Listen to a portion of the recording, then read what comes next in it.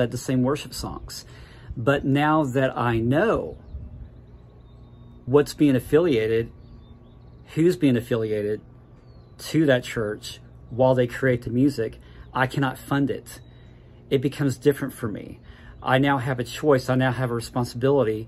Knowing what I know, does it mean that there's other places out there that do music that I don't know their moral background? You bet. I don't know it. But when I do become aware of it, I have that responsibility and choice to make to say what I'm going to align myself with or not.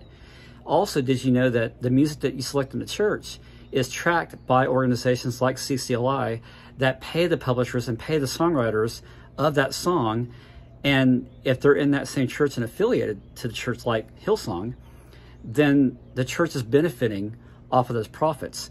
I can't fund their abuse. I can't fund the knowledge and the things that I know what's going on, especially when I know